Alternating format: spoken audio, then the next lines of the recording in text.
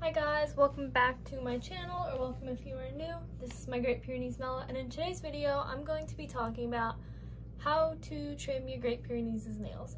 So without further ado, let's get on with the video. So the first thing I want to share with you guys is basically the tools I use. So here are the nail clippers we use. They are just a basic pair of standard nail clippers. You can get any nail clippers. I just definitely would recommend finding ones that are extremely sharp because Great Pyrenees' nails are very thick.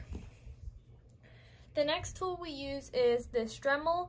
This helps with grinding down your Great Pyrenees' nails, and it helps with getting their nails short enough, but not too short to where you'd accidentally clip their quick, because you don't want them to bleed. And the last tool we use for cutting Melo's nails is this paw pad shaver, or this paw hair shaver. So this basically just helps clean up his paws before we go to clip his nails. That way we're not getting his hair cut and we're not like ripping his hair when we try to Dremel his nails. This is great for getting all of his hair trimmed back. I also definitely would recommend having cornstarch or septic powder available, because that will definitely help if you accidentally cut your dogs quick. Then I definitely would recommend having that available, because that will help stop the bleeding if you just put it on it. So now let's talk about how often you should clip their nails. It's generally recommended that you clip them every 1 to 2 weeks. Every dog's going to be different, so some dogs' nails will grow faster, some dogs' nails will take longer to grow, so you won't have to cut them as often. Melo, we cut his about every 1 to 2 weeks as much as we can. He hates his nails getting cut. He had a bad experience where his quick got cut too short at the vet. So we do have to give him lots of pets and treats during nail clippings to try and get him to get his nails cut. It is super important to cut your dog's nails, because overgrown nails can cause a lot of problems and it puts pressure on their joints. So your dog's nails shouldn't touch the floor at all. They should be completely off the floor. If your dog has a long quick, cutting them back a little bit each time will help push the quick back. That way you can cut them shorter. You just don't want to cut their quick, which is the red part of their nail. And Great Pyrenees are generally easy to do because their nails are white. So it's very easy to not cut the quick. However, it can still happen. So when you first get your Great Pyrenees puppy, things I would recommend doing is getting them used to their paws being touched. This isn't super important for getting their nails cut. You don't just want to go up to a dog and start cutting its nails, because that can be extremely scary for a puppy. So you want to start off by doing like one paw at a time and getting your puppy comfortable with it. They're big dogs, so you want them to be comfortable with their nails getting cut.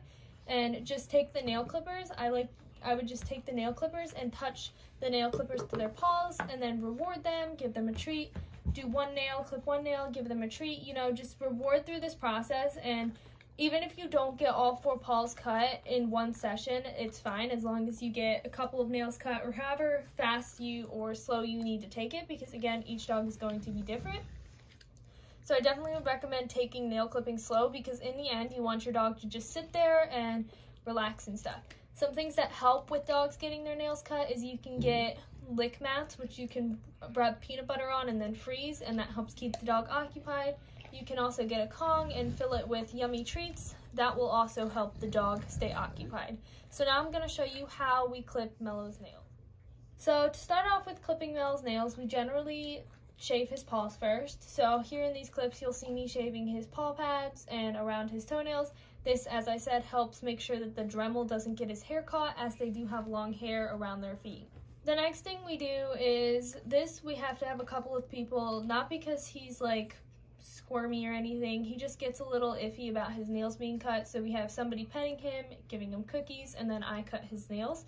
And I will just first start off by taking the nail clippers, and I clip his nails as short as I think I can get them without going too close to the quick, and then I take the nail grinder and I just make sure to grind his nails down, just to keep them from like scratching anybody, because he does like to paw people.